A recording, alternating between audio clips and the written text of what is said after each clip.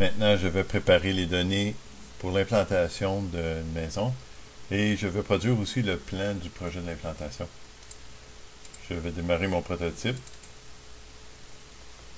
Je me connecte à mes données de calcul et j'extrais les données nécessaires pour faire l'opération.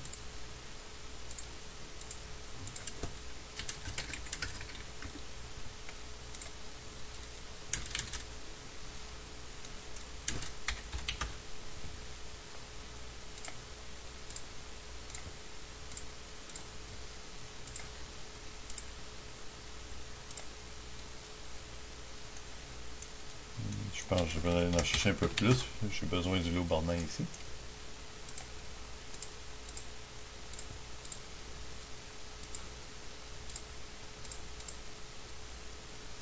Et voilà. À ce point-ci, je n'ai plus besoin de mon fichier de calcul.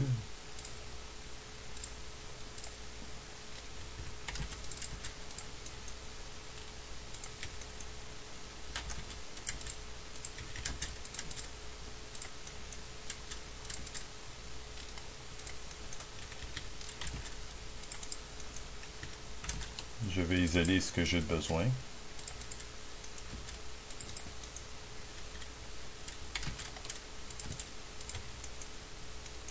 Et je vais l'extraire dans un nouveau dessin.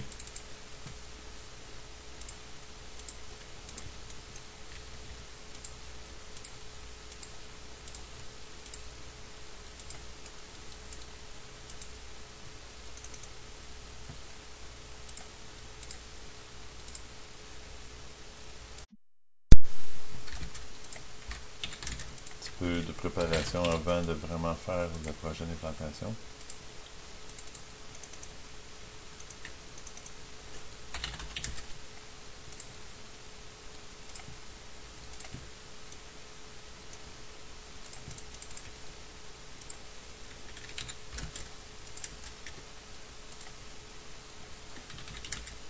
Un petit outil pour nous aider à gérer les échelles,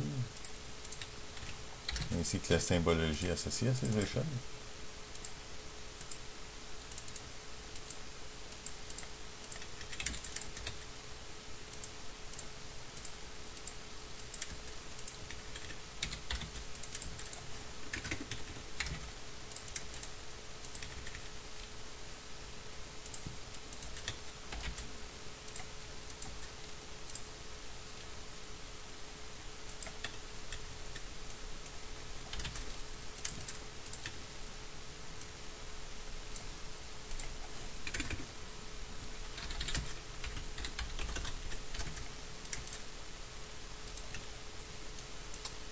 Voilà.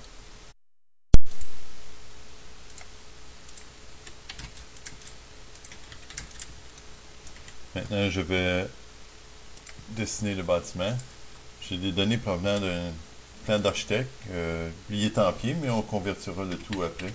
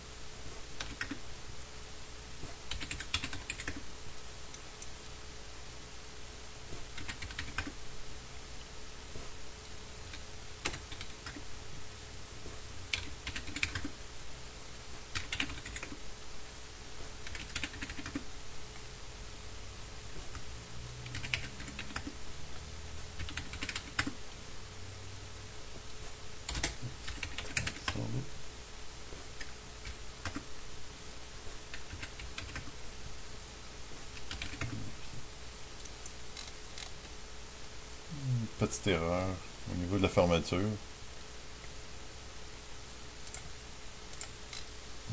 Juste ajuster 45 degrés.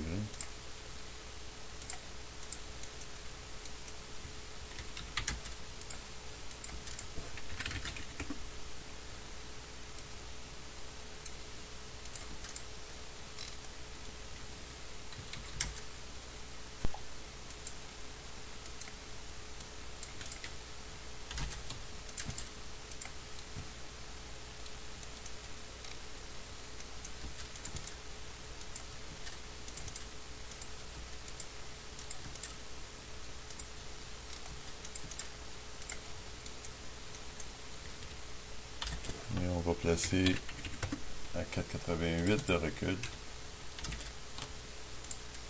Et on reviendra tantôt pour le sans tâche.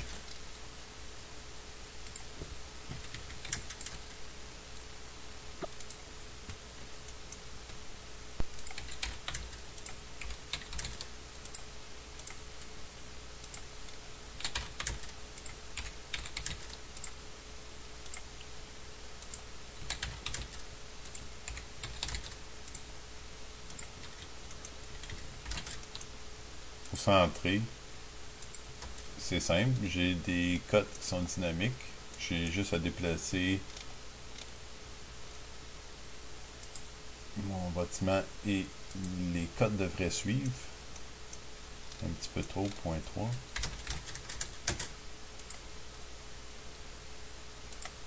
Et voilà, c'est assez bien centré.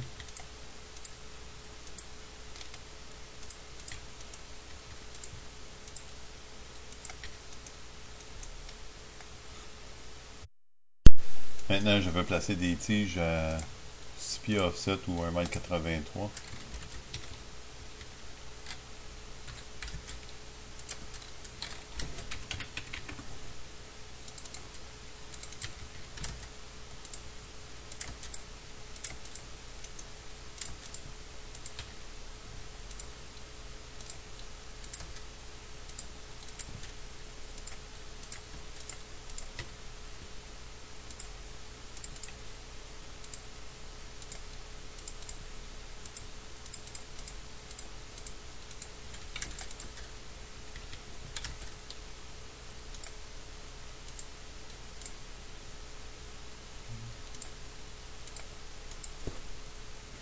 C'est des blocs dynamiques, c'est des blocs qui vont réagir avec les chaînes.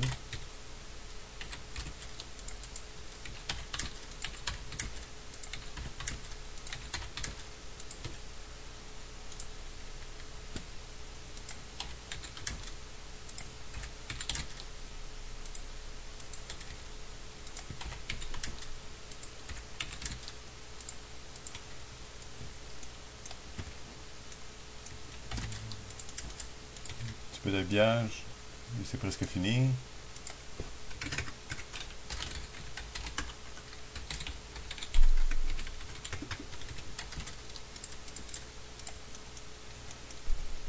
Et maintenant, je vais générer les coordonnées pour tout ce qui doit être implanté. Pour ça, je vais utiliser mon application.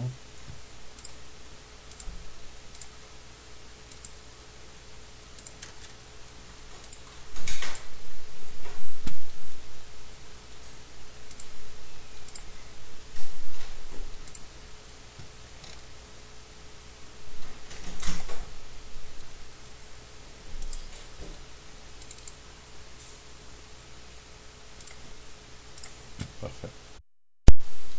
On remarque que l'application a créé des points pour les coins de bâtiment ainsi où les tiges de fer doivent être posées.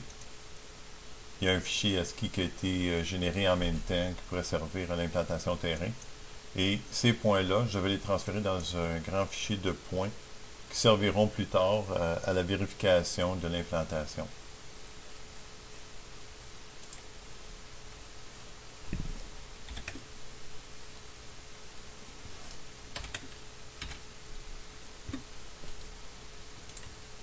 Et voilà, le tour est joué, les points ont été transférés.